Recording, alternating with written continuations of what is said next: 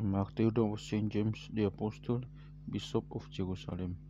On this day, Saint James the Apostle, Bishop of Jerusalem, who was the son of Alphaeus, was martyred.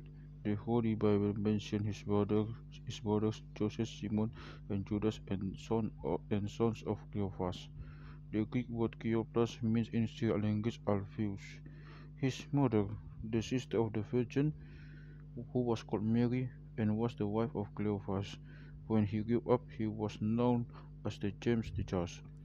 For there was a drought in Palestine, and he prayed to God, who sent the rain and watered the land, as Josephus, the Jewish historian, testified. He was called James the Just, to identify him from the Saint James, the son of Zebedee, and the brother of Saint John the Beloved. It was said that the Lord had appointed him Bishop of Jerusalem when he appointed to him. After that, he was seen by James, then by all the apostles. He was called the head of the church in Jerusalem, for it was the mother church, and from it the good news had spread to other churches. He wrote a liturgy with which the Armenians still pray. During his time, in the year 53 AD, a council of the apostles and priests convened in Jerusalem, and Saint James presided over it.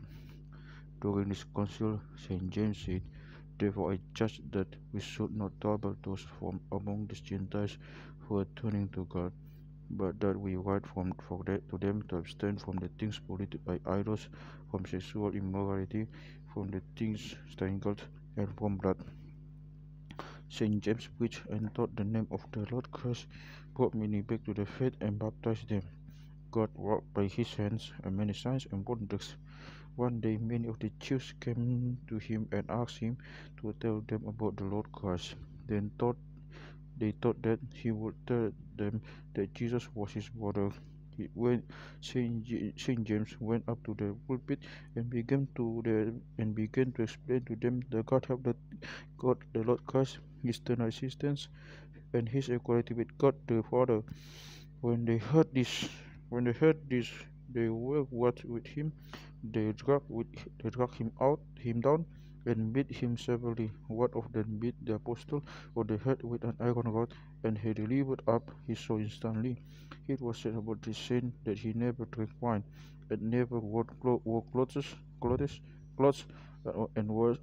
but always wore a linen loincloth, and that he knelt so often during his worship and praying that his feet and knees become swollen, and the skin of his knees become like that of the canvas. May his prayers be with us, and glory be to God forever. Amen.